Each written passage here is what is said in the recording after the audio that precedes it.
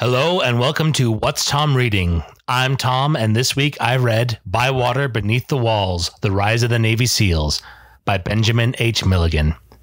Thanks for tuning in. Enjoy the show.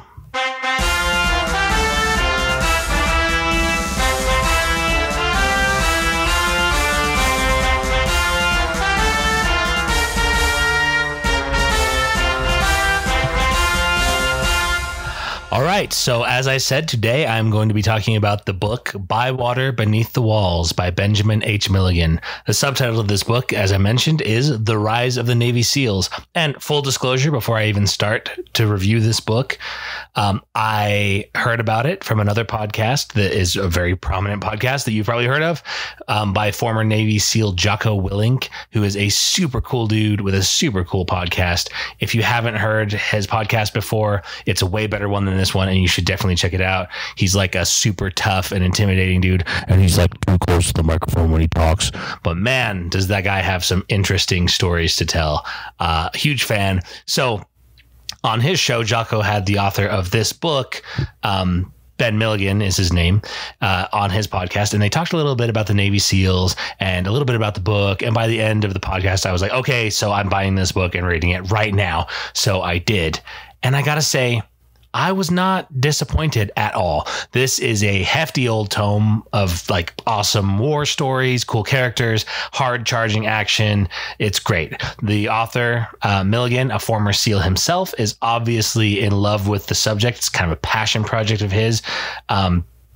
It's a labor of love for him to document the subject of how his beloved SEAL teams came to be. And his painstaking research is evident throughout the book, as well as his passion for the subject. It's clear that the author spent like a billion hours piling through old documents and correspondence from, ancient theaters of battle. Not ancient, but, ancient by my standards, the 1920s, 30s, 40s and such.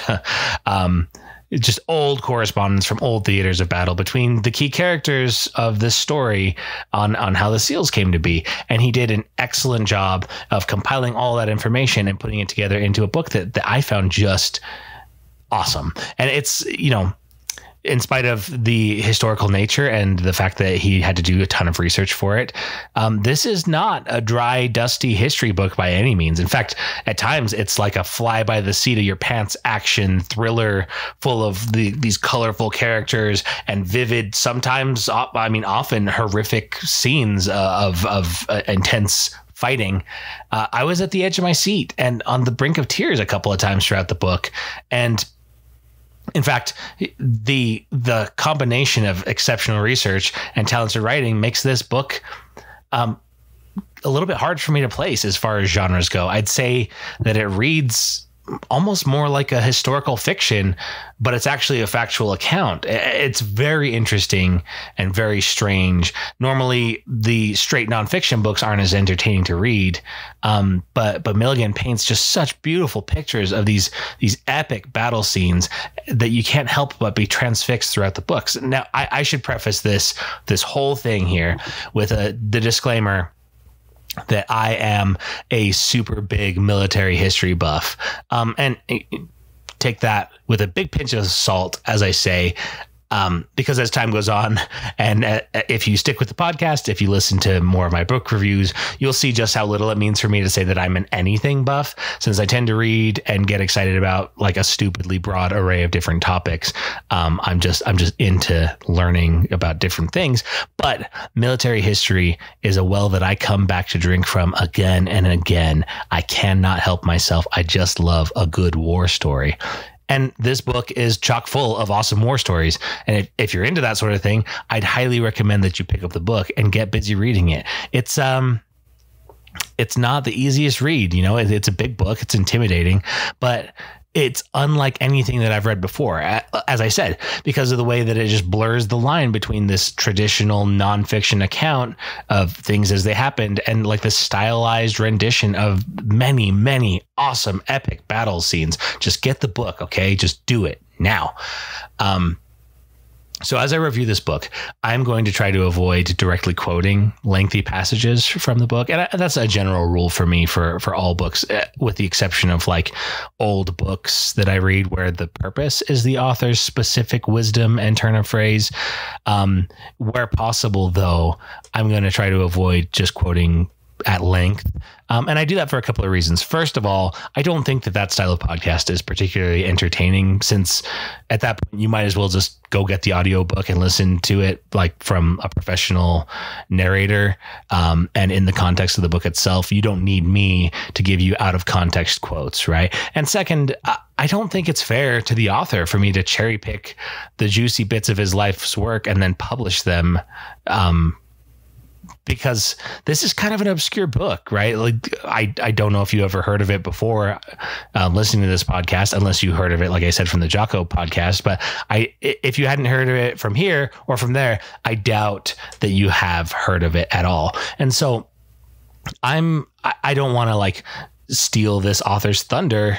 I want you to go get the book and read it because it's amazing. And he deserves for you to go pick up his book and read it. A huge fan. I'm a huge fan of his. So with that in mind, I'm going to try to stick to sort of higher level concepts and like a general overview and vibe of the book, along with some of my key takeaways and recommendations. That way I don't kind of, just take what's special about the book and regurgitate it to you. So let's just get into it, right? And again, I have to stress, as I'm talking about the things that I like about the book, just how pleasantly surprised I was by the quality of the writing. I've read books written by former soldiers, and no offense, because they're excellent books and excellent people, but they tend to be a little on the dry side, right? There's this military precision and tendency to not want to like bandy around extra words in order to get the job done. They want to be efficient, right? And I can respect that. But Milligan, although hardcore, highly trained killing machine himself, right? Like he's a Navy SEAL. He seems to have a little bit of like the heart of a poet. I gotta say, I really dig that. The whole warrior poet vibe. Very cool, right? Very, very neat. And so he does bring that hardline military precision to the table, but he also brings like a little flair for the dramatic that helps to bring his stories, or the stories that he tells in the book, to life. You feel like you're there, and I will admit fully that the quality of the author isn't what drew me to the book initially. Like I said, I've been down the road of reading books by former military men, and I was prepared for like a no nonsense, brief style depiction of the subject matter as it is, with no fluff and no frills. But the skill with which Milligan describes the physical characteristics of the key figures, as well as like that critical space-time component of writing an action scene, just kept me glued to this book in spite of its monstrous size from beginning to end, right? Like his descriptions of the characters, like I said, I'm not going to directly quote, right? Because I don't want to spoil any of it, but he describes the characters in such a fun and engaging way that you feel like you really just know the people he's talking about, right? He describes their face, and he uses verbiage that just makes these characters sound so familiar. They seem like somebody that you knew growing up, and you kind of get that picture in your head, and the picture, fascinatingly, it stays with you as you read. And I have never read a book by a nonfiction author, or I should say I've never read a nonfiction book where the character descriptions actually stay with you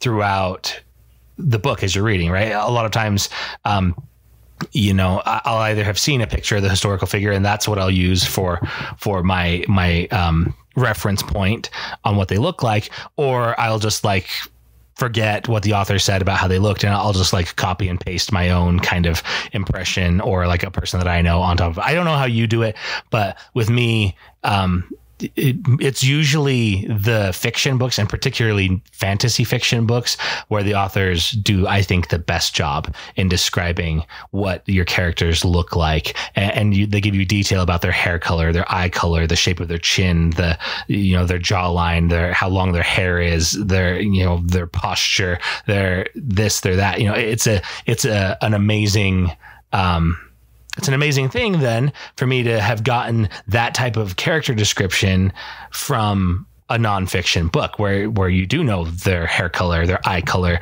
the shape of their jaw. You know, one character is described as having his arms constantly cocked back, like he's getting ready to throw a punch. And you just picture him and like this short guy, this high-tempered, high-strung guy, and you just picture this guy, and that picture of him stays with you as you learn about the things that he did. And so as he's doing these heroic things, that picture sticks with you. And I know I keep coming back to it, and I feel like maybe I'm starting to beat a dead horse here, but it was just so unusual for me for that to be the case that I really appreciated it.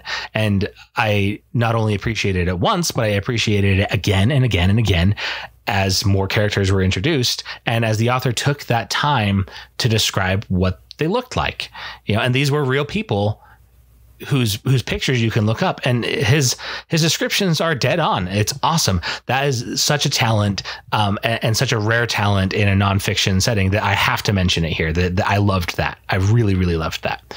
What I also loved was that that other thing that I've never heard from a nonfiction author, and that I think particularly fantasy fiction or even like action novels tend to get really right, and that's the way that a battle scene unfolds in space and time as you're reading it. And that's such a hard thing to do. If you ever tried to write a battle scene, I'm like an amateur aspiring author. I'm garbage, but I've tried to write battle scenes before, and it's so difficult because you have this linear format. You're doing one word at a time, one line at a time, one sentence at a time, but you're trying to describe, you know, chaos and tons of things happening all at once, and trying to give the reader that feel that the bullets are flying or whatever, and things are happening and bodies are moving and they're crashing into each other and people are hitting the ground and they're screaming and blah blah blah. You know, like you're trying to get that big, you know, Steven Spielberg, you know, Michael Bay director action going in your action scenes where, like, you know, things are happening. I don't know a better way to describe it than to say but you know, things are happening, and it's so hard to do in the written medium because, like I said, one word at a time, one line at a time. It takes a lot of skill for you to get the pacing right on something like that. And Milligan nails it. He crushes it in this nonfiction military history tome. There's these battle scenes that you could swear were written by a first-rate screenwriter or like a fiction author or something. Like it's amazing what he's able to do, the way he's able to describe the way that these soldiers are moving in relation to each other, and that there's chaos all around them, and that he describes the way that the enemy are moving, and you feel like you just have a really good idea of where they are in space and time during these battle scenes. And that's a rare thing. That's a rare thing for anyone to be able to do that in any genre. It's particularly rare in the nonfiction genre, and I loved that. Like I can't stress how much I loved that about this book. The battle scenes were so rich, and they involved characters that were rich because of the time that he took to make them rich. And so all these stories about how the SEALs came to be, you know, they could have just been in brief form, and you could find that pretty much anywhere, right? Like, you know, the admirals wanted a seat at the table. They felt like they were second-class citizens at the briefing tables because they didn't have a reactionary force or an expeditionary force that they could use on a battlefield. You know, the Viet Cong didn't have a navy, so what were the admirals supposed to do? So, you know, they could have stuck to the bare facts about like why the Navy SEALs were created, and the bare facts about like the first tries that they had, right, with the underwater demolition teams who were supposed to like clear mines and you know, do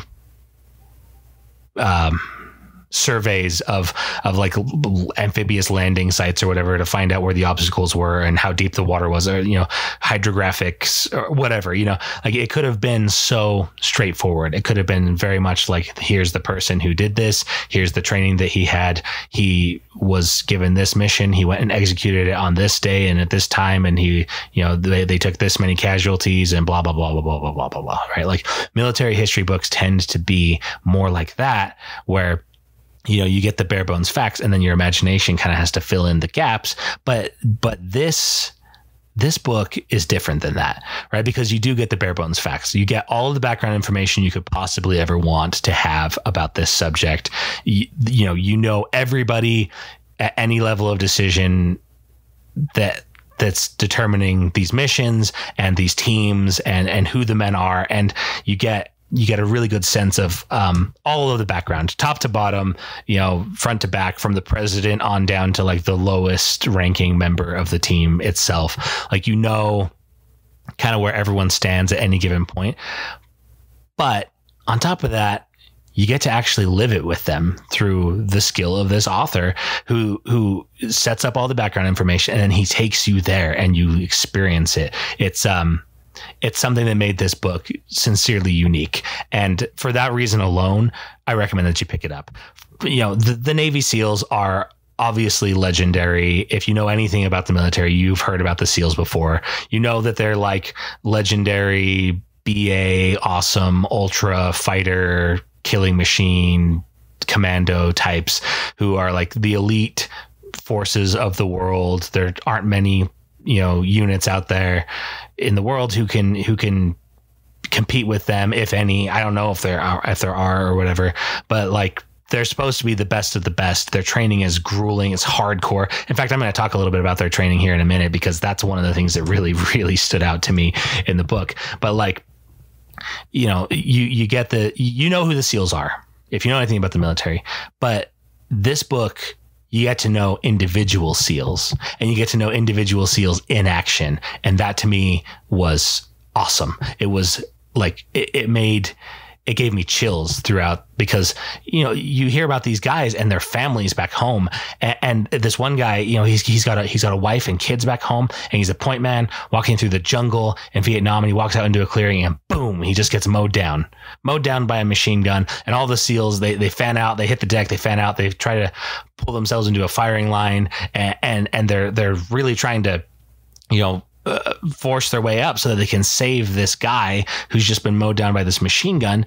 And the guy, right? You know him, and he's there, and you get the sense of the loss, and the camaraderie that the team has built up, and how they feel during the firefight as they're desperately trying to get to their comrade, right? And eventually one of the SEALs with an awesome shot gets a 40 millimeter grenade launched towards the enemy that it suppresses them, knocks them out of the fight for a little while. And then this big dude, who is a big dude because he's been described to you before. He's strong, he's tanky, he's brave. You've seen him before in other scenes. He gets up, sprints over to his fallen comrade, scoops him up, and then runs out of the jungle there, hightails it out. They get him back to safety, and he's alive just long enough to say his final goodbye for his wife and his family, and then that's it. He's dead. He's gone. And you feel that loss. You feel it. I would not ever presume. It's one thing, you would never want to presume to be a part of the SEAL team unless you had earned it through the way that they have to earn it. And so I would never ever presume to say that I felt like one of them there, but then you have this human connection with these warriors. And when one of them dies, you feel it. You really do. And so I loved that aspect of the book as well. You get this big overview, but then you actually get to get down into the dirt and the sweat and the blood in the jungle with these guys who are actually doing what the guys up the chain of command are talking about putting into action. And it's beautiful. It's awesome. My favorite. So as I said before, I wanted to talk a little bit about like what makes a SEAL, like what they have to go through, because that's something that's mentioned in the book about how their training evolves and how their selection process evolves. And I guess I can just go back to kind of the beginning. There's this analogy where war breaks out, and all the young men in the country, it's during a super patriotic time in American history. All these men flock to enlist. They flock to be a part of it. They want to go fight. They want to go, do their duty.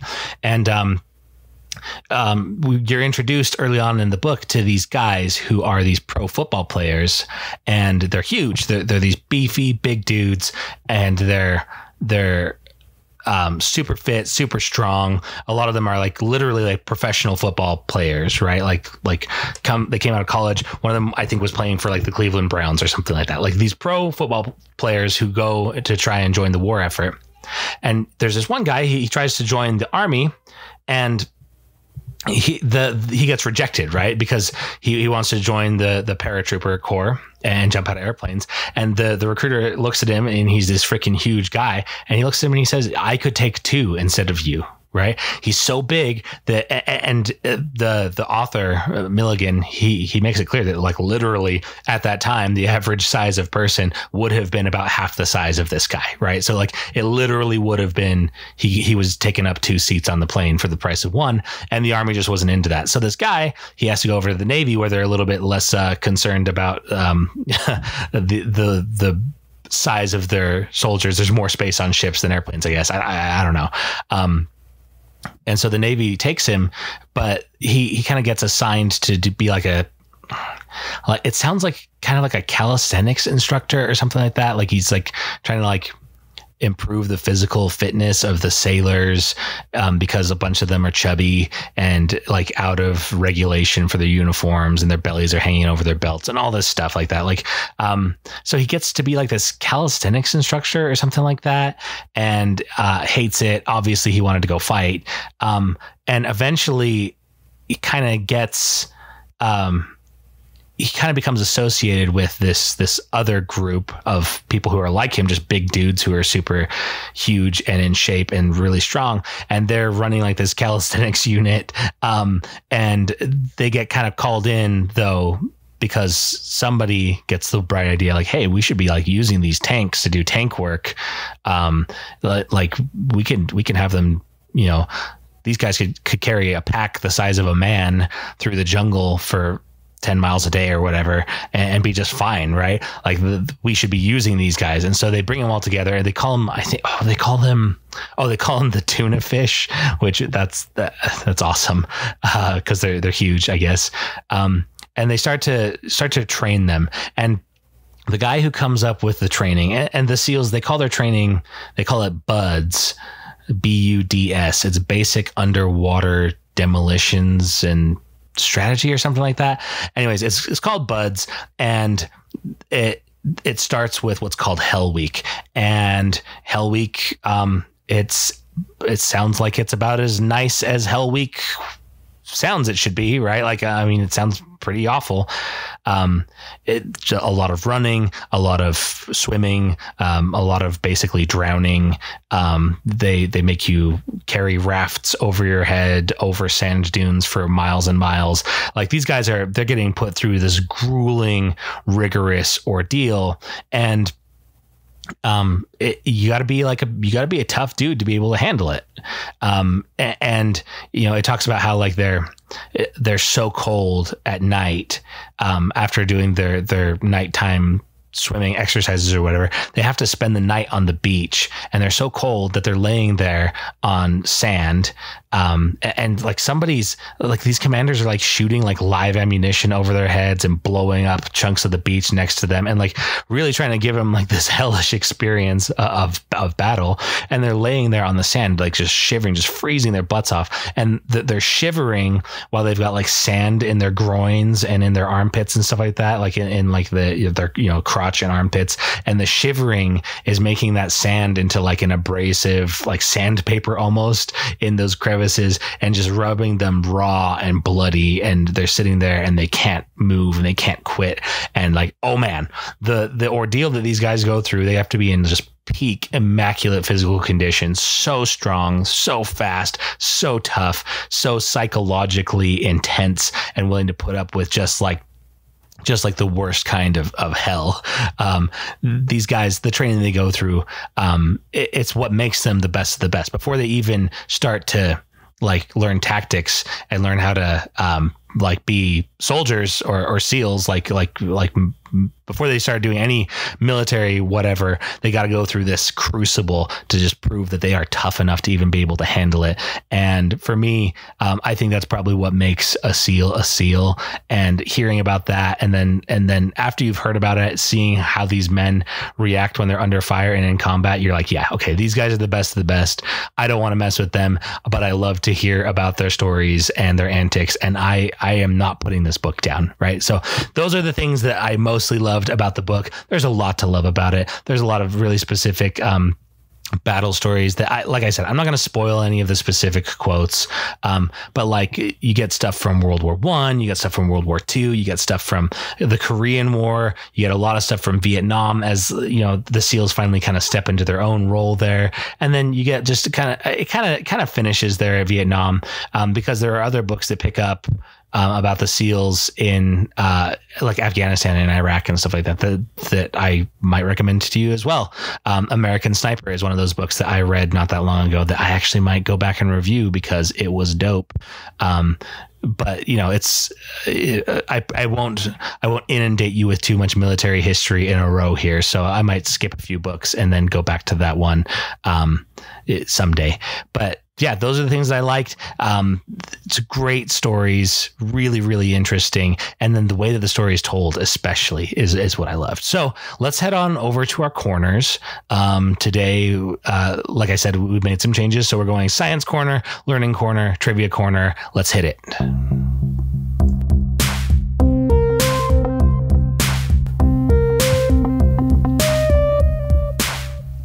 All right, so we are here at the science corner, and I wanted to talk today about, I guess the field would be physical sciences, material science. I don't know what you'd want to call this. Maybe it's mechanical engineering again. Am I super into mechanical engineering? No, that can't be it. But anyways, we're talking about, so technology, as anyone who is familiar with the world knows, has been advancing at kind of a fast clip lately, particularly in the area of computer sciences. But I feel like it's really overshadowed kind of a place where we've made, I think, as a people, as humanity, some of our biggest gains, and that is in the field of materials science. Most of you have probably heard about 3D printing, kind of injecting plastics in a preset kind of way through a computer program to make something that's a three-dimensional object, print it out, right? But we're actually getting super, super good at 3D printing. And now we can print things out of metal, like titanium even.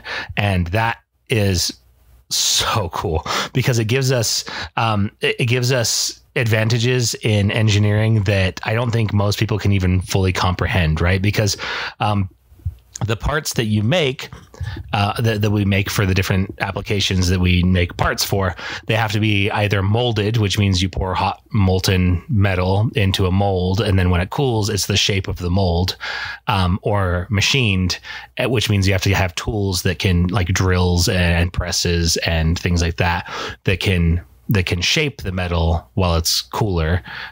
Sometimes they shape it while it's hot, but or like drill into it and core some of it out. Basically, the limitations that we've had in materials production and producing our parts are that things have to be either the shape of a mold or reachable by tools, right? We can't, so it makes it really hard to make certain shapes, particularly like curved shapes, right? Like shapes that have internal curves are really difficult to do because most drill bits, as you know, don't curve very well. But with 3D printing, we're able to make these shapes in ways that we never have been able to before. And now that we can do it out of titanium, we're in serious business, right? Like we can do tons and tons of cool stuff. And kind of along that same line, we're also improving our ability to produce things with like composite materials, like carbon fiber composites, where, a carbon fiber is a strand of carbon that's, 10-ish times thinner than a human hair, and super flexible, but it's like got a ton of tensile strength, which means that you can pull on it really hard and it won't break. ounce for ounce, it's about 5 times stronger than steel in its tensile strength. But it's super flexible, not very rigid. So the way that we've been making it into composites that are useful is we mix it with a plastic resin that kind of gives it rigidity, and then the carbon fiber gives it strength. So in some ways, we're building what's essentially like tiny concrete things that, like, where the concrete is the plastic resin, and the rebar that goes inside the concrete to give it that extra strength is like our carbon fibers. And so we're building very, very, very small, very fine, very strong materials that are super lightweight and incredibly strong. And I had the opportunity to hear a pitch from a business that obviously there's a non-disclosure agreement in place, so I can't talk about it in detail, but that is implementing this carbon fiber technology to do some super, super cool stuff. So just, I mean, keep your head up, be aware of those changes in the scientific world, and do some research about it, because between 3D printing metal and carbon fiber composites, we're doing some insanely cool stuff. Particularly look into the field of like aeronautics, right? Like airplanes and things like that. That's, I think, where some of the coolest gains are happening. So that's it. That's it for the Science Corner.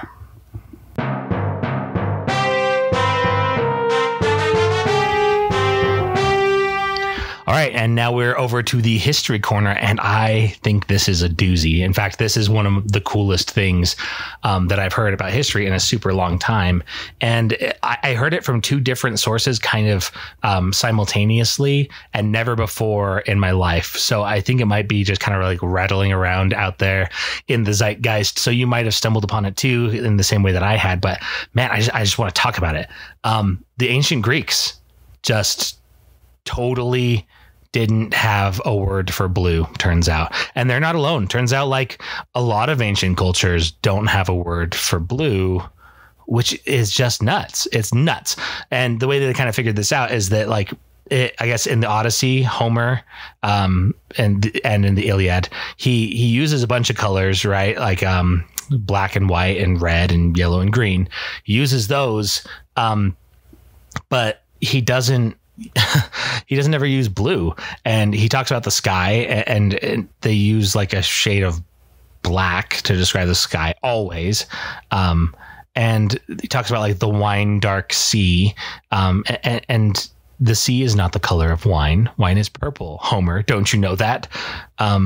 It seems like they maybe didn't have a color for blue, and kind of crazy, they also didn't seem to notice that they didn't have a color for blue, and that like just blows my mind, right? But if you think about it, and the way that one video I saw described it, the only reason we have a word for pink, which is just a shade of red, is that we decided that pink exists and that there's a reason to differentiate between that shade of red. So like maybe just the ancient Greeks and other ancient cultures as well, right? Like the Bible, the Old Testament and you know, the New Testament, I guess, just don't mention blue that often, or if at all, right?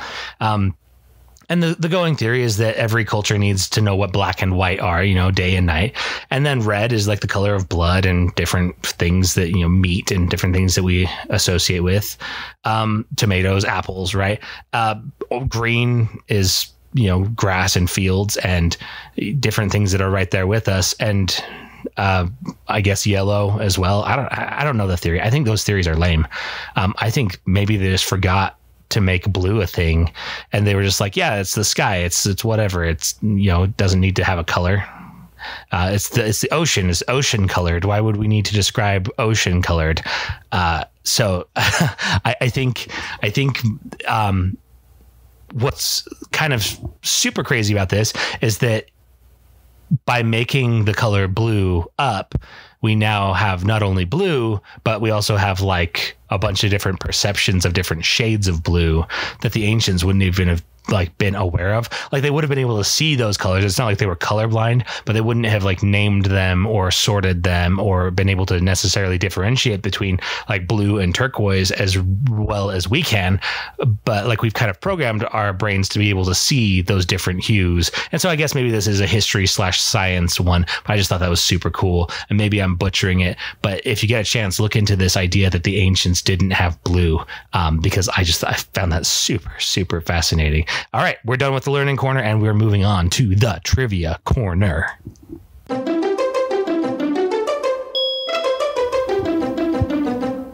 So I was recently talking to my dog, whose name is Rudy, and he's a good boy.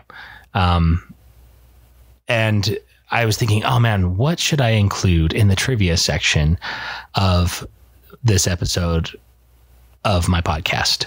And I asked Rudy, and he looked at me like a dumb look, like how he always does whenever I ask him anything. He's not a great conversationalist, turns out, but it got me thinking, maybe I should just like toss out a couple of random facts about dogs. Would you be interested in that? I find it super interesting. So I looked up from the American Kennel Club, just some very interesting dog facts. And so here we go. I think it's cool. Did you know that a dog's nose print is unique, like how a person's fingerprint is unique? I guess dogs have nose prints, and you can use those to track down dogs who have committed crimes against humanity. Apparently, it's very effective for that purpose. I don't know. I don't know what purpose you would have to use a dog's nose print, but they have those. And so, yeah, cool, right? Did you know that a dog has a sense of smell that is way better than ours? Of course you did. Everyone knows that. Did you know that it's 60 times better than ours based off of the number of receptors they have in their nose? They have 300 million receptors and we have like 5 million. They apparently smell stuff way better than we smell stuff. They definitely don't smell better than we smell, at least in my opinion. But yeah. They have that great sense of smell. I don't know why that's a fact that I would include, since everyone seems to really know that. But did you know that dogs' noses can sense heat and thermal radiation? Bet you didn't know that. That's how your blind, deaf, ancient dog is getting around, is he totally knows where things are. And how about this one? Did you know that yawning is contagious even for dogs, and that the sound of a human yawn can trigger a yawn from a dog, and it's 4 times as likely to happen when it's the yawn of a person that the dog knows? Did you know that? Did you know that the reason that dogs curl up in a ball when sleeping is to protect their organs, which is a holdover from their days in the wild where they were vulnerable to predator attacks? Okay, all right, that's a bit of a stretch, American Kennel Club. There's no way that you could know that. Maybe they curl up into a ball because it's warmer, right? Protect their organs. I mean, the entire middle part of the dog is organs. Okay, I think we're done with dog facts. But yeah, hopefully you enjoyed these dog facts. Yeah, let's get back to the book before I give you any more dog stuff. Oh, dogs are not colorblind? What? They can see blue and yellow. So dogs, unlike ancient Greeks, have blue. Interesting. Step it up, ancient Greeks.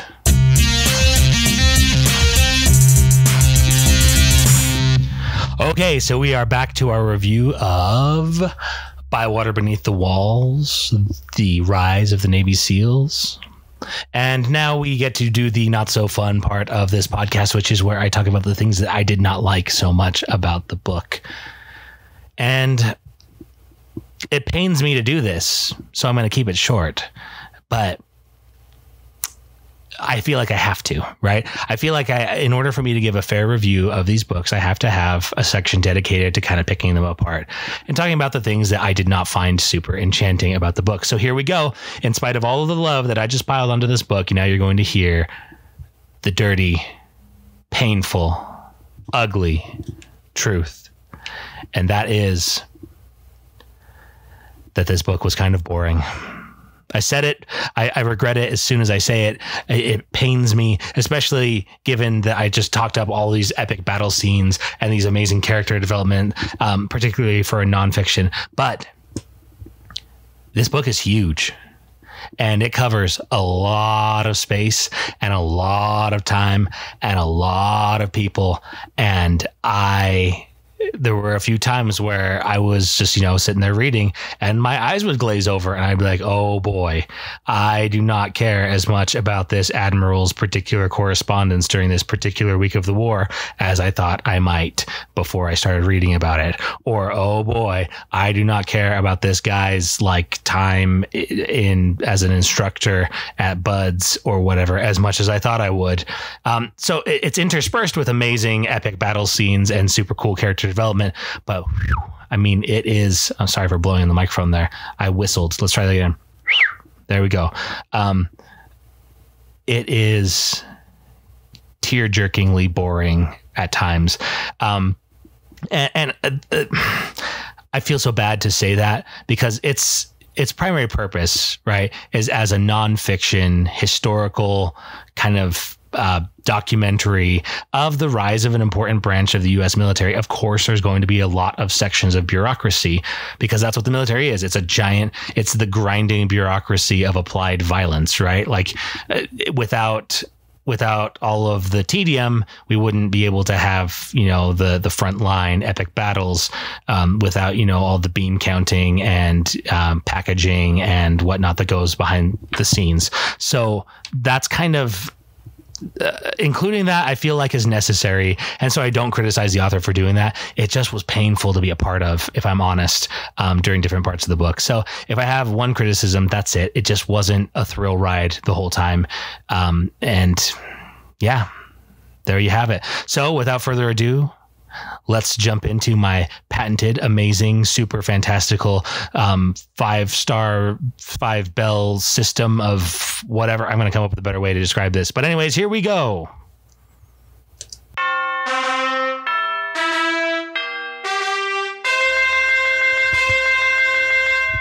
That's right, guys. I gave this book, By Water, Beneath the Walls, by Benjamin Milligan, 4 stars, because I thought it was awesome. I thought it was a great book. There were no major downsides. The only downside was that it was boring, and I expected it to be boring going in, right? I picked up a giant book on military history, and I thought, this is going to be a tearjerker. This is going to be boring. And it was at some parts, but man, the ride that he gives you in between is just amazing, right? Like, you get such cool scenes, you get such cool character development. Definitely, if you're a military history buff, if you're into this kind of thing, pick up this book sometime and read it. It's so cool. It was a really, really good time. I learned a lot. I gained a lot of respect for the men who form the SEAL teams. These guys are tough. They're the real deal. So yeah. That's it. That's it for today's review. Now let's finish up with today's parting thought. And as we go, you'll probably discover that I'm a fan of Stoic philosophy, and the Stoics basically believed in just trying to get to that Zen place where you can just accept the world around you.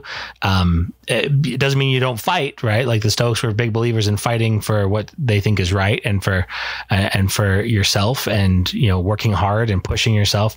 But the idea was to kind of accept things as they come and be stoic about it, I guess, is the best way to describe it. I'll come up with a better way to describe it sometime, but maybe this will give you an idea of some of what they think. So this quote comes from Marcus Aurelius in his book Meditations. I'm a huge fan, and this is a translation, obviously, from the Latin that he wrote it in, but it says, "Be tolerant with others and strict with yourself." And reading this, it really resonated with me, because, man, don't we just do the opposite in today's day and age? I don't want to be like kids today, because I'm a young man, but, like, be tolerant with others and strict with yourself. There's a lot of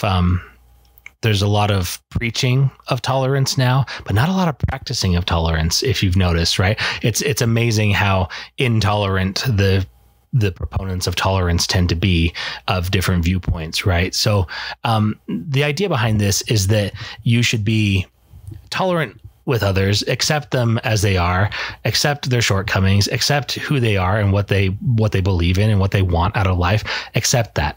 But be strict with yourself. Set goals for yourself, set priorities for yourself, set standards for yourself, and don't allow yourself to get off the hook for not meeting those standards, right? Too often we're strict with other people, where we say, no, these are the standards and you have to abide by them. But when we slip up, we expect tolerance, and we give tolerance to ourselves. And then we demand that tolerance of our shortcomings from others, instead of being strict with ourselves and then expecting respect from others. There's a difference. And I think that difference is kind of the key difference in Stoic philosophy that really resonates with me. And I think we could really use a heavy helping of in today's world. Let's be more strict with ourselves going forward. Set goals, stick to them, and then be tolerant and understanding of other people, right? Love your neighbor, all that good stuff. It doesn't mean that you have to be a pushover. It doesn't mean that you don't stand up for what you believe in, but make sure that you're living it, right? Not that you're not just preaching it and expecting other people to live it. Make sure you yourself are living it before you go casting around for other people to be in charge of. So that's it for the day. I hope you enjoyed this show. I'll be back again soon with another book. Thank you guys so much for listening. If you liked it, share it. If you didn't, let me know how I can improve it. I'd be happy for any feedback. And yeah, have a good day.